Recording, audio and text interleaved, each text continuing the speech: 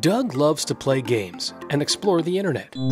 He's eager to discover new things and connect with others online. But today, Doug has run into a problem. Doug has fallen victim to ransomware, a type of virus that can lock down your computer and demand payment in exchange for access. This can be a scary experience, especially for someone like Doug who is just starting to navigate the online world. Ransomware can infect your computer through a variety of ways, like clicking on a suspicious link or downloading a fake program. It's important to be cautious and take steps to protect yourself online. If you're ever infected with ransomware, the first step is to not panic. It's important to disconnect from the internet and contact a professional for help. It's always better to be safe than sorry.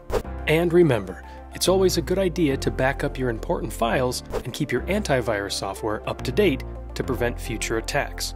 With these precautions in mind, you can safely navigate the online world and enjoy all the amazing things it has to offer.